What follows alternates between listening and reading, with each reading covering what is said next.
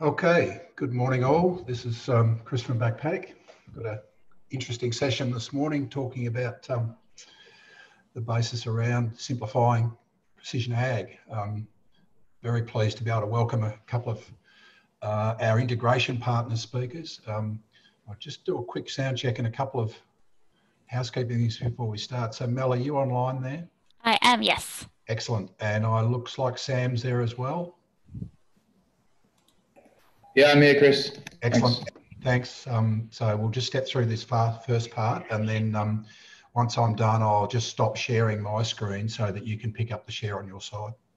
No worries, mate. Thank you. Righto. So thank you everybody for jumping online. We're recording the session as well, so we'll be able to put that back up if you want to be able to pass this on to anybody else that might have an interest in sharing it. So I guess let's get stuck straight into it. There's a couple of pieces that we want to step through, and I guess the part of that is obviously around soil health, and the basis of crop nutrition is an integral part of what we want to talk about here. And I guess in a way, the work that we're doing as a group of businesses to join the dots on this stuff much better than has been done in the past. I guess offering alternate ways of being able to do things. So if your preference is to order directly on the laboratory, then you should have an easy way to be able to do that and join things back through. So I just popped in there.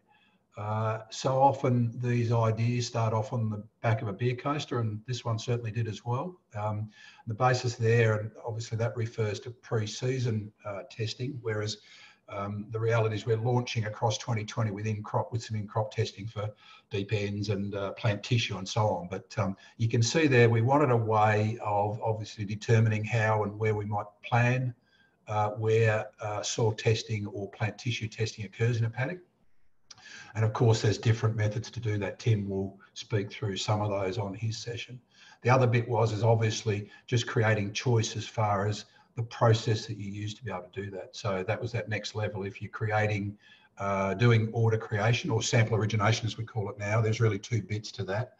You want to be able to do that from a map to be able to determine exactly where in paddock or across the farm you want to be able to take those tests using whatever method you prefer. And then, of course, the basis of electronically sending that order to the lab. And for 2020, the basis with our partnership with APAL is the ability to be able to do the electronic order to the lab. I guess over time, other labs will come online with that. From there, of course, there's a process to follow in terms of interpretation, depending on the crop type and so on, depending on the test type. So, and to the extent that you would need that interpretation. From there, obviously following the method, turning that into some sort of recommendation that ultimately can be given to an operator in a paddock to load into a controller and apply the job.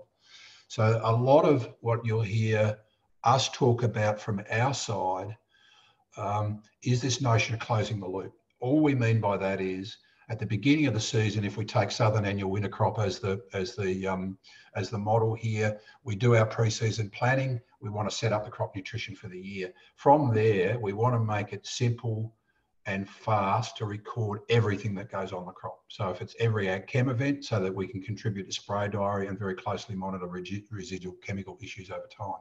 And the same with nutrition.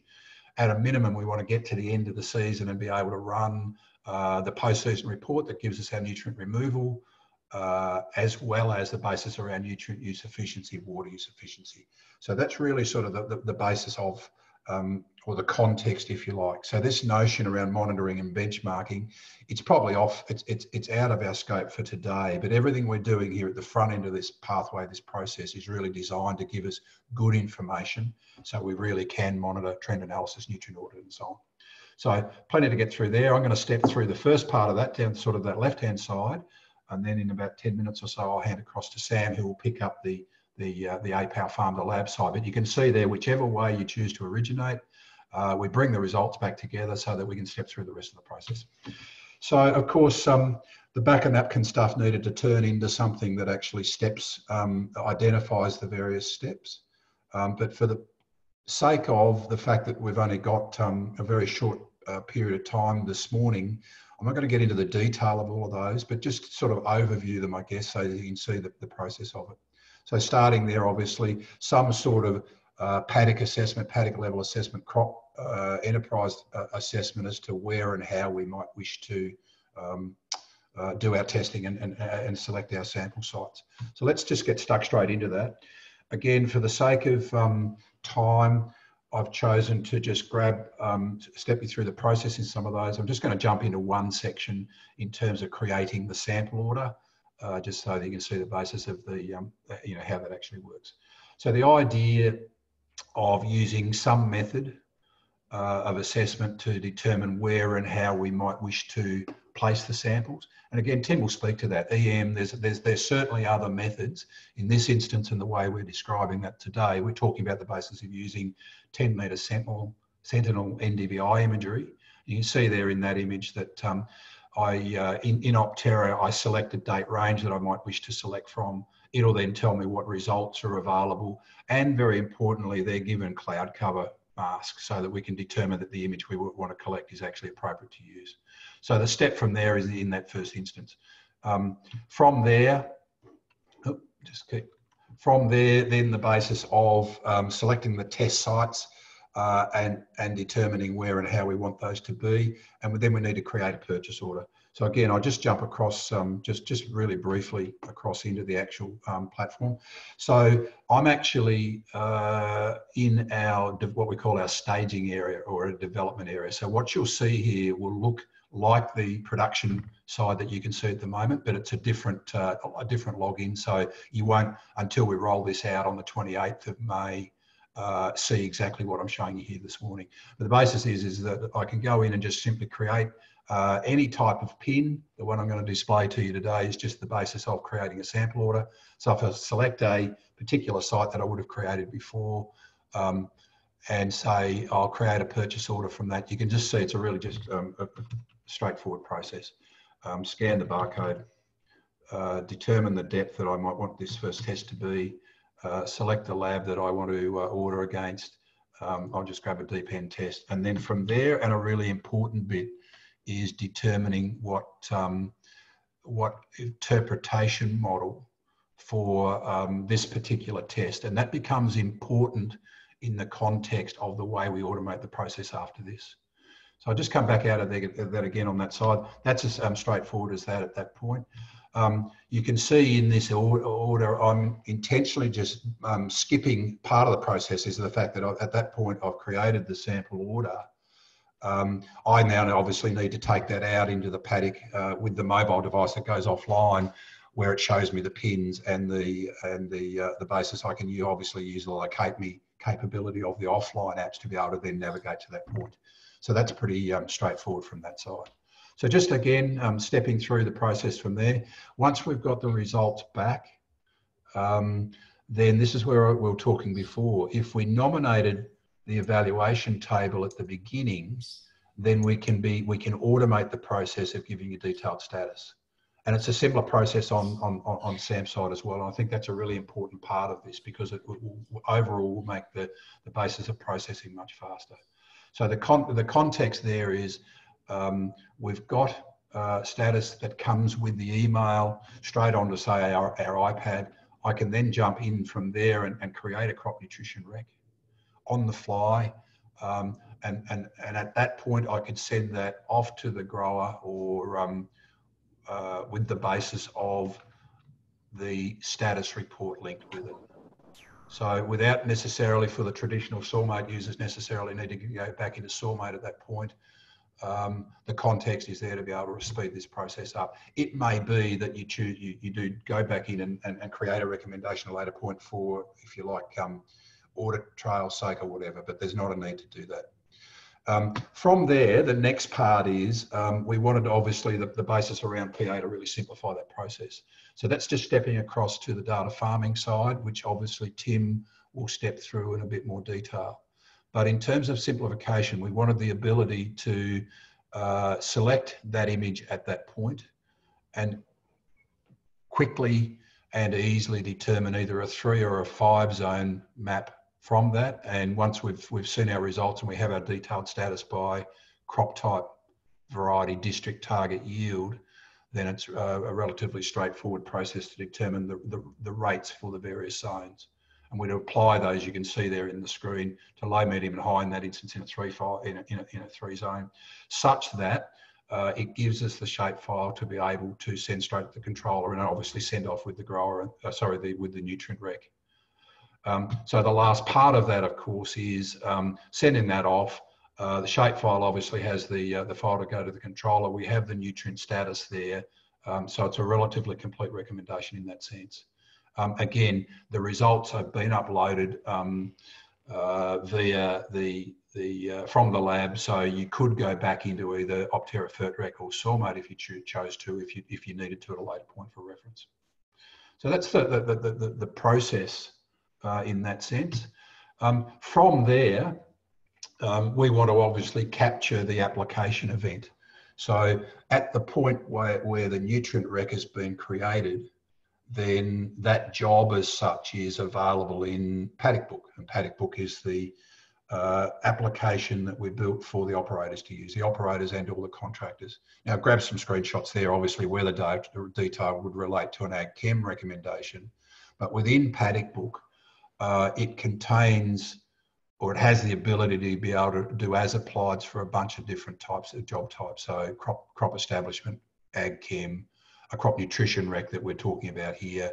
The basis of just operations rec, it might be you're sending a job to an operator to go and windrow the canola paddocks, and certainly livestock as well. So the basis of doing livestock treatments for animal health or supplements or mob movements. So again, just sort of joining the dots in the context.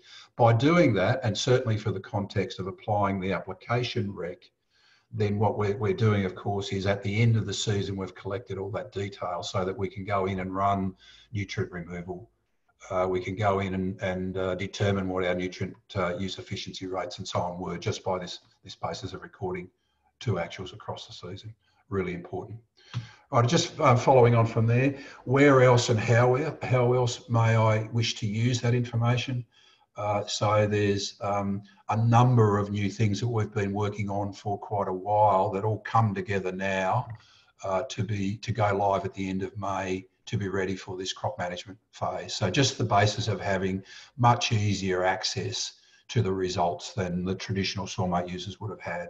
So you can see that top right-hand corner, just the basis of if you wish to turn on a particular layer, to be able to see all the soil test results for a particular soil test for a in a location in a paddock. Just on the bottom right-hand side is the basis of for NPKS, soil pH, organic carbon, the ability to be able to turn these layers on and off. So you can see there, you select on the right-hand side what you would wish to see. And the way we've designed that is you then have the basis of the pie, if you like, and you can select up to 6 different values.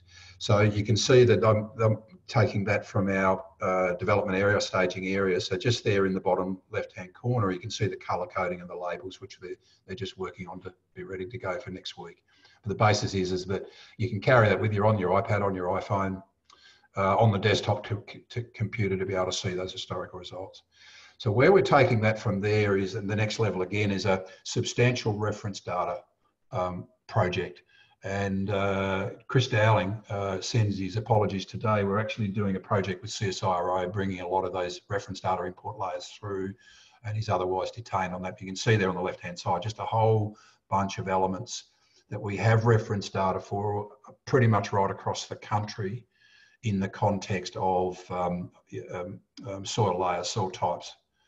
The proof of concept for that has been going on in Queensland for several months around the REFAC legislation, and there's plenty to bring in there in terms of soil physical characteristics and other things that you may wish to measure and monitor.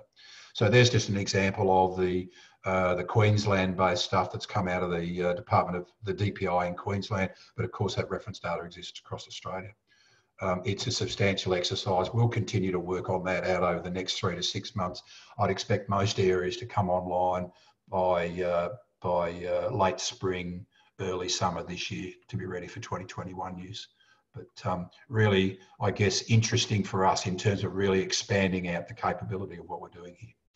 Alrighty, I just need to wrap up fairly shortly to hand across to Sam. A little bit of housekeeping. If you are a traditional SoilMate user, those two programs started life separately, so hence separate databases. So there's a process that you should only need to do once that gives you the ability just to, with all of your SoilMate paddocks, for example, to make sure that the naming grower farm paddock zone matches up on both sides of the coin, so that this stuff will automatically flow through to the Opterra mapping side.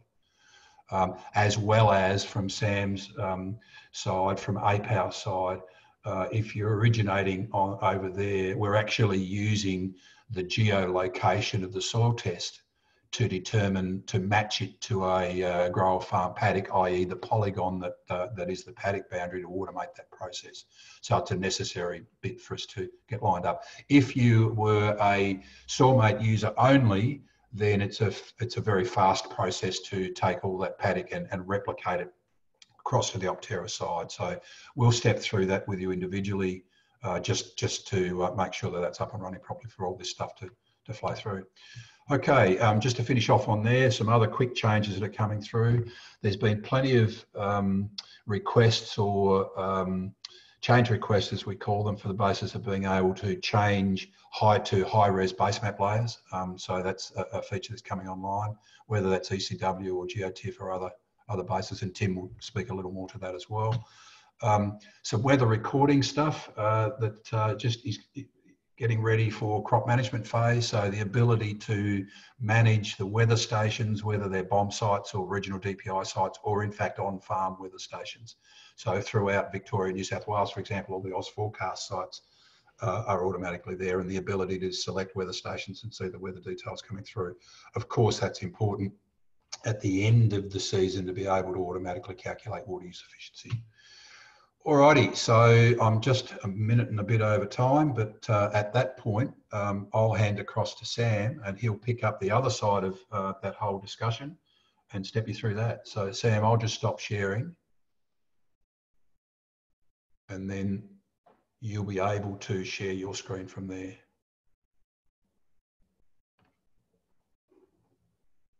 Yeah, I think you might need to allow me to share my screen, Chris. I'll actually say make you the host for now, Sam, so that you can control the sharing. Brilliant.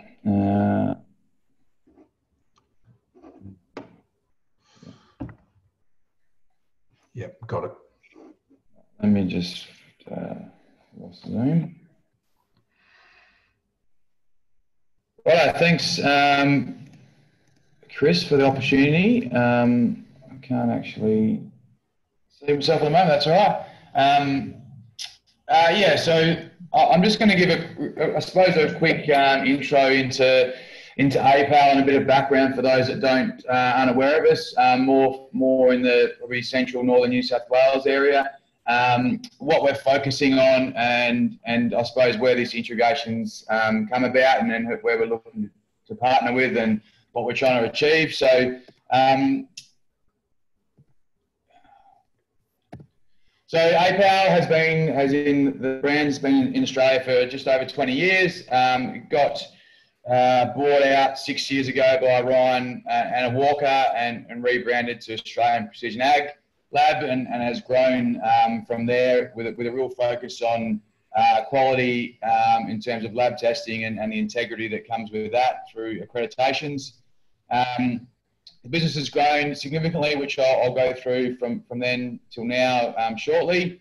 And as a result, the focus has moved into a lot of R&D and method development, which combines with validation in the field. So another company was set up in 2016 called Agronomy Solutions. Sean Mason runs that.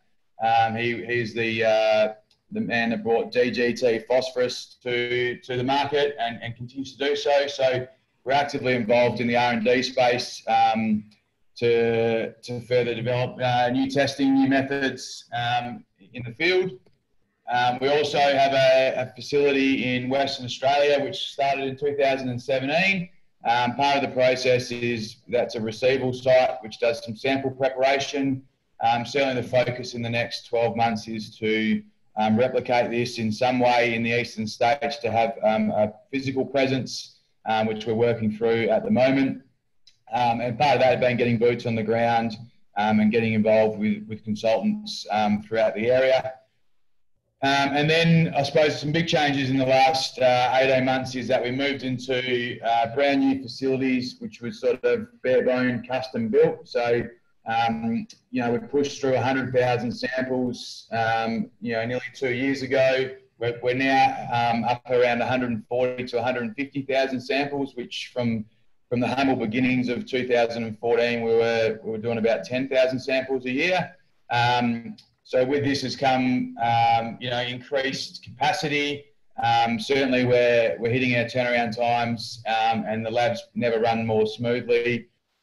So we're in a really good position there. And then myself, I joined the business last July, and have just recently moved to Adelaide in the last week. You know, why are both of us in this business and in the industry, I suppose, is to, you know, innovation in soil testing had been lacking over a long period of time. So we're certainly investing in that space, collaborating with people on the ground to support data, looking at what's next. I suppose we know that, you know, most areas moisture is a limiting factor, but you know, with the renewed focus on below the crop, I suppose, soil data to drive yield increases, and then, you know, tools to manage that, which is, I suppose, really integrating with partners and developing our own software over the last 5 years. You know, our focus and a big key point of what Chris went through about our, you know, integration is that we've become electronic fully, so we're, you know, trying to be paperless. You know, customer engagement is around the clock, where it doesn't matter what time of the night you get in from out in the paddock sampling, you can do a submission online, put it in the mail, and all the information flows through. We've worked really hard on getting our farm to lab platform to a point where it is at the moment, and there are some duplications in the data that's displayed, obviously, with what Opterra has created. But where we differ is that farm to lab and APAL are coming from the front end of the process. So that is creating a sample plan. Where am I sampling from? Why am I sampling from? And enabling that to get to the lab really efficiently. And then no different to Opterra and other platforms is about visualizing that data in a more meaningful way than just traditionally by printed PDF or an Excel spreadsheet. So there is, you know, I'll take offline or individually with people that want to look through that. But what we're about with the integration is really about getting the information into the hands of those that need it. Not trying to put too many roadblocks up and try and be everything to everybody. We've created a soil sampling platform, and that's the extent of it. And that's why we're working with the likes of you know, Opterra and data farming around putting the data in the hands of who needs it, and then making the, you know, the growers that benefit from it able to see it as well. So, you know, the big focus there. You know, focuses around turnaround time, quality and integrity of the results, and then bringing through that innovative new technology. I mentioned DGT, phosphorus, certainly the mid-infrared, which is doing soil texture, Australian classification, sand, silt, clay percentage at the moment, plus looking at some other methods that can be utilised by the scanning, some in-field work with near-infrared, and then just consistently investing in process improvement within the lab to ensure turnaround time of results, but also, you know, that quality and integrity piece. So something to, I suppose, highlight that is coming through, and that's the mid-infrared. So we've this has been built from scratch, the robot, to enable the scanning to be as automated as possible. And what's been coming through that space is particle size analysis, as I mentioned, and soil textural class, also carbonate percentage. You know, we're looking at PBI and organic carbon at the moment, and getting pretty close to some good correlations there, and with plenty of samples coming through our data set now.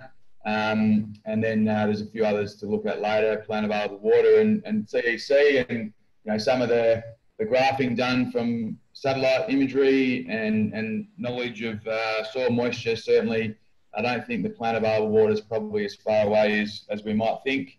For those that are agronomically, technically related, that's where the clay, sand, silt percentages are at. So pretty good correlations, and allowed us to really, I suppose, drive this commercially out to the market. I'll just quickly go through our lab numbers. So just identifying where we're grown and where we're grown from, and that we're fully compliant with all the ASPAC testing that can be done. So that's a bit of a really quick one on where we're at. I'll just quickly get up. Can you see the platform?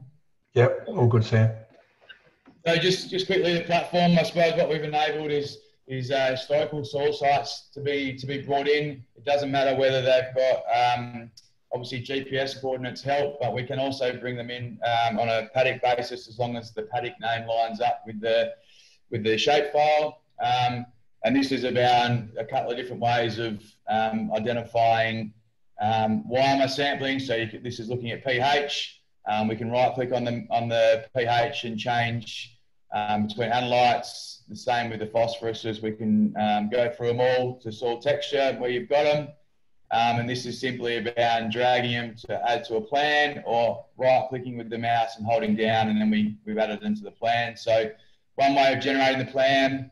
The other way is doing it historically. We know a lot of people sample regularly, whether they're on a 2, 3, 4 year rotation, etc. You can change that over here, and the darker they are, obviously the further away they were sampled. So to get them done, and then really so finalising the plan to send through, and this is taking out some of that. Same as what Opterra is doing, is it's creating less work in the paddock, so you can add depths, etc. in here, and then what the benefit of the integration is, when we send it to the device to be sampled in the paddock, we can upload it into straight into SoilMate for the interpretation.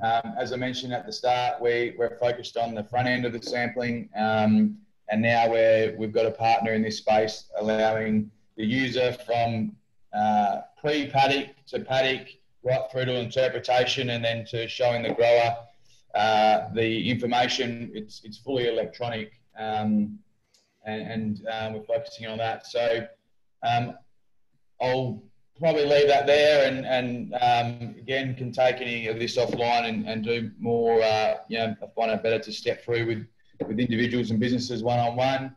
But we're certainly committed to this in this space. We're privately owned, independent lab. Myself and Ryan are very accessible for anything, and we're going to continue to invest in this integration space with the likes of data farming and back paddock to get the most out of the information. So with that, Chris, if there's no... Brilliant, thanks, Sam. So again, I need to claim back, I think, the... Yeah, mate, I'm just trying to get it up.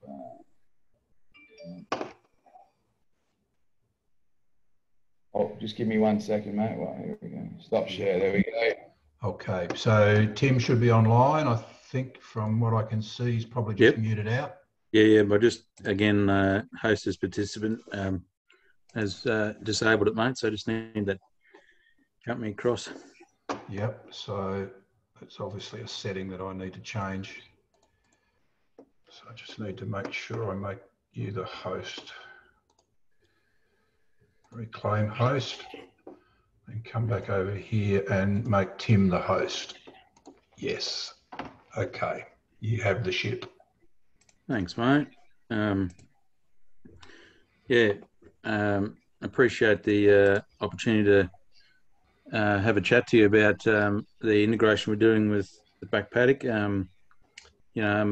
We've been talking, and working together for many years, so it's really good to see this come to fruition. Data farming's only less than 3 years old, for those that aren't aware, but we've been in this space for over 20 years in the precision ag space. And I guess data farming is all about getting digital data to the masses. And I think there's been too much hype, not enough reality in the whole precision ag space. And so data farming is just 100% focused on getting the everyday person using digital tools in their daily business. And that's, I think, really important. That seemingly everyone else seems to have missed. They want to create more bells and whistles and not really focus on just delivering value and in a basic form back to people.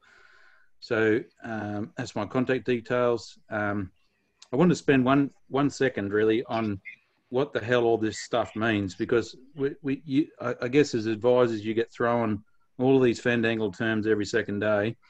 The imagery that we're using, I want to explain about how it works a little bit. We can see with our eyes red, green and blue, right? That's why someone's shirt is blue, is because it's reflecting all the blue light that's coming out and it's absorbing all the other colors.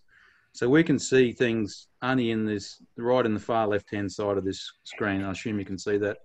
Okay. Where, you know, often we'll see changes in the plant, you know, in its colouring. If a plant starts to die off, well, it turns yellow and brown. So we get to see those things. But when a plant is really actively growing, we don't see a lot of the things that it's responding to, especially in the with regards to chlorophyll. So what a satellite does is picking up bands of light that are well beyond what we can see.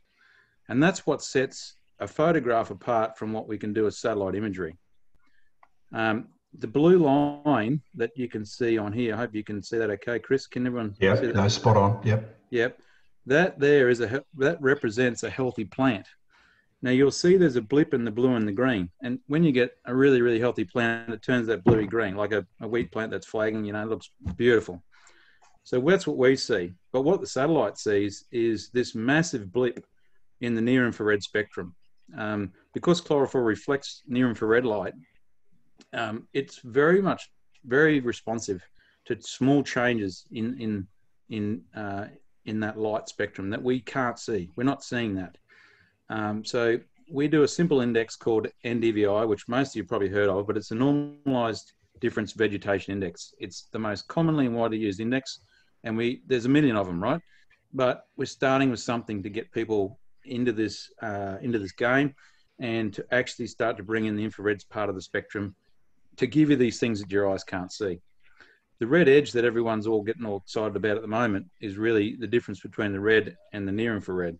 And I'm not going to go into that today, but I thought I'd just give you a quick, I guess it's university science, but it just explains why we're using NDVI, why we're using satellites and not what your eyes can see.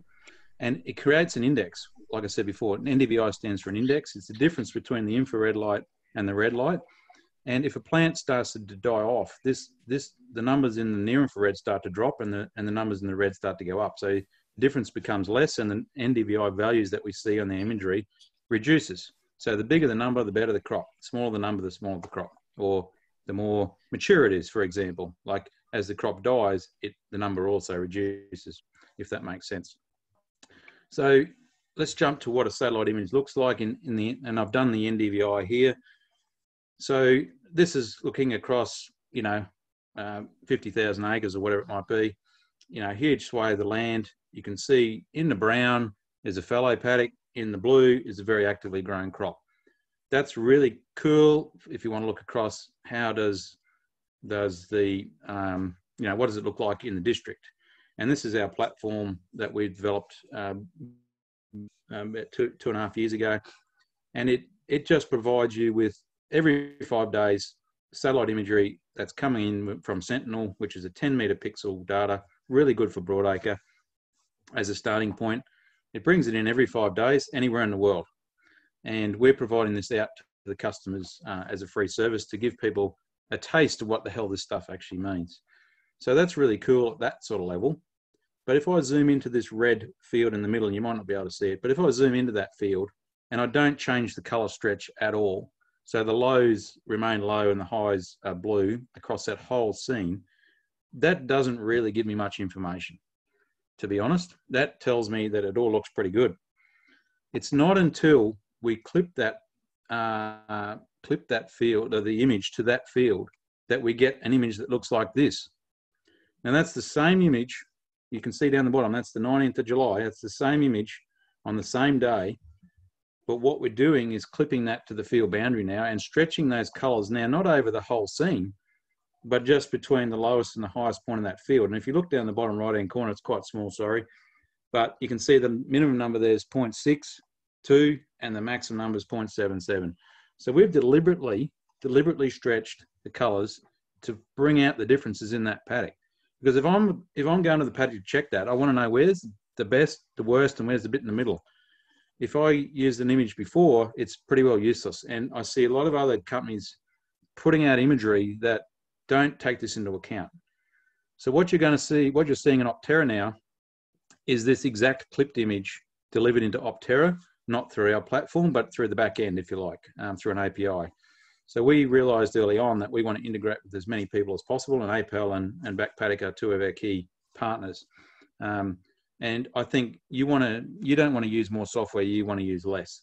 So we want to do more in your current software, and that's why we're feeding this data in to your current software.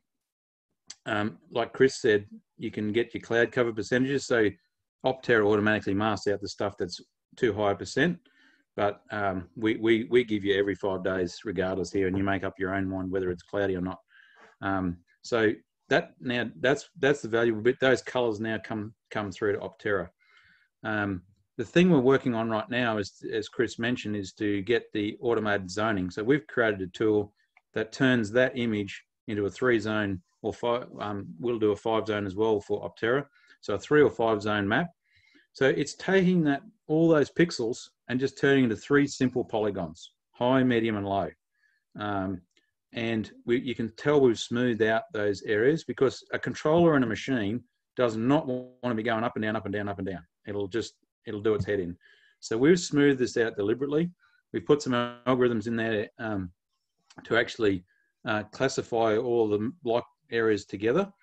And you put as you saw in Opterra, you can put your rates in here. And in our case, we're charging for this service, but this will be through Opterra, where you'll be able to do zone maps in there in the coming little while.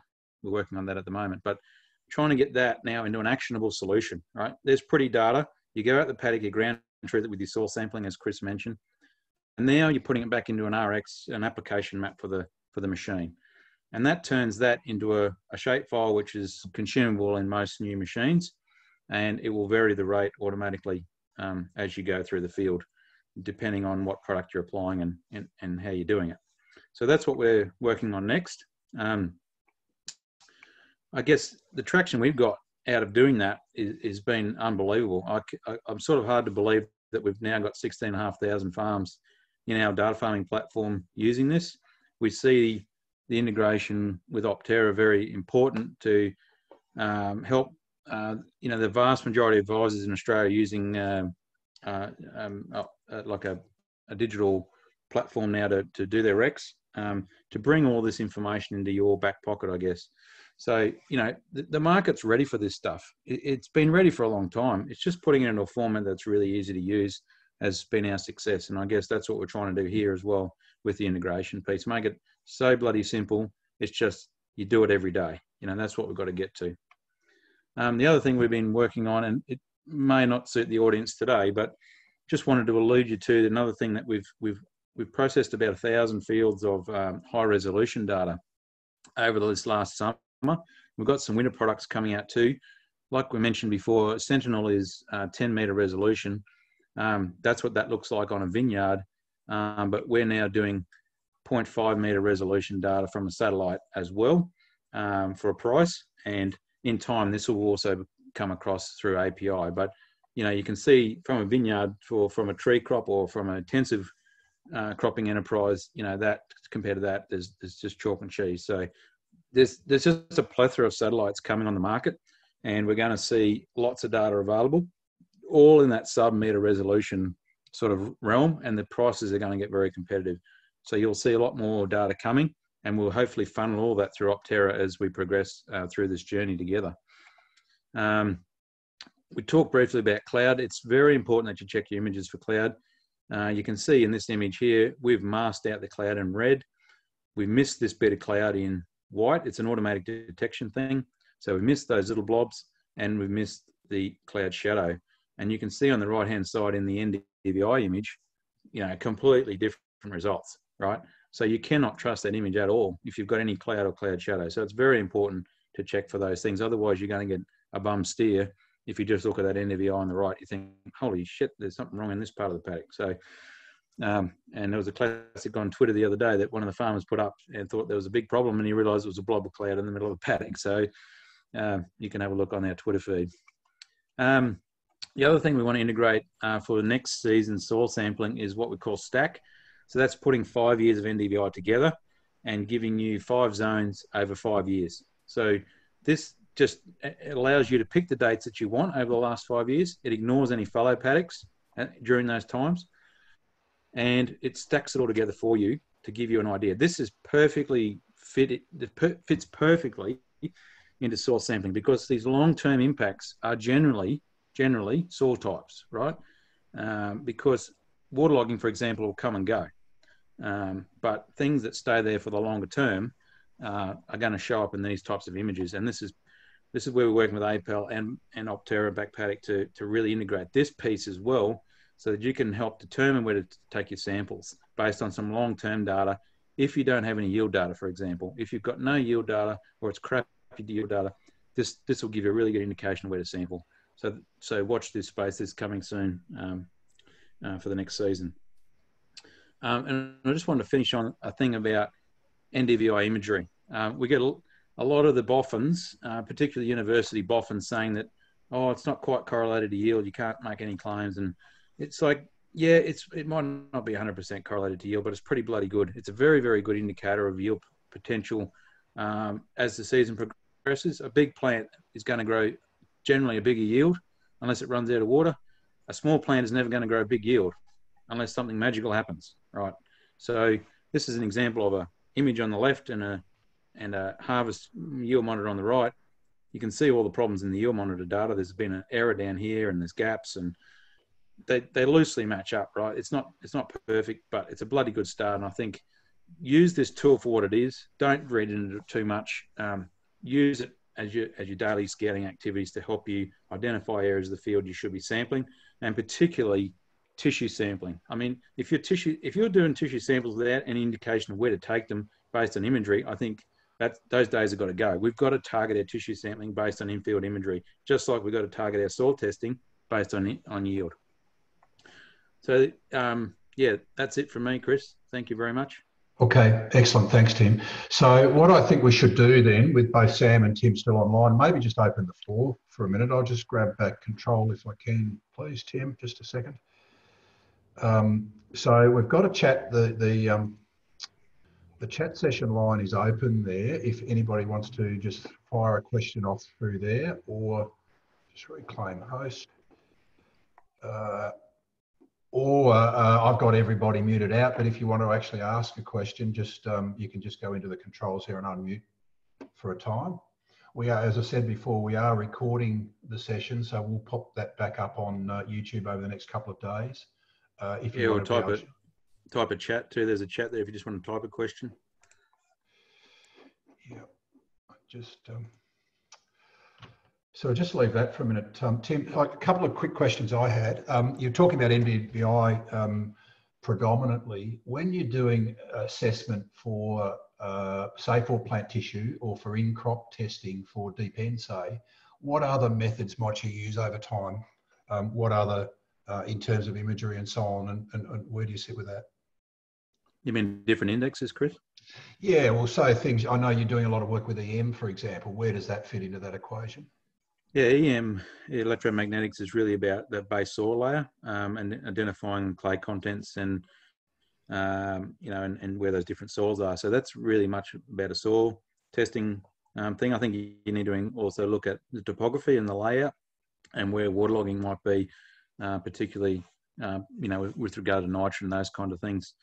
But, you know, in field tissue sampling, there is other algorithms that we can use from a satellite, but NDVI is a really good starting point just to give you the greenness of that crop, the biomass. Start base your sampling off that. There's a whole heap of other indexes like chlorophyll indexes and things, but we don't want to get too fancy too quick. So yeah, that's EM's a really good tool to start. A question come through there on the chat. Can we alter the zones when they're created? Not at the moment. We're working that on a next big update, is to because sometimes the low zone might not be the same in one part of the paddock as another part of the paddock. It might be from a different cause. So therefore you might want to, you know, the low zone in the northeast corner is different to the low zone in the southwest corner. Let's keep them separate. So at the moment we can't, but that'll be functionality we'll be building in time. And the other thing we've talking about is the granularity. So if you're spreading with an aeroplane, you're going to want a different sort of shapefile or an application map than if you're going with a single nozzle control on a boom spray, right? It's going to be completely different granularity. So we'll have the ability to smooth that out or coarsen it up depending on your application requirements. Thank you. Yeah. Thanks, Tim. Well, that with no other questions in the group chat, I would say we'll probably do a wrap up from there. Thanks very much, Sam. Thanks very much, Tim, for coming online and participating. No worries. Thanks, Chris, for the opportunity. Cheers.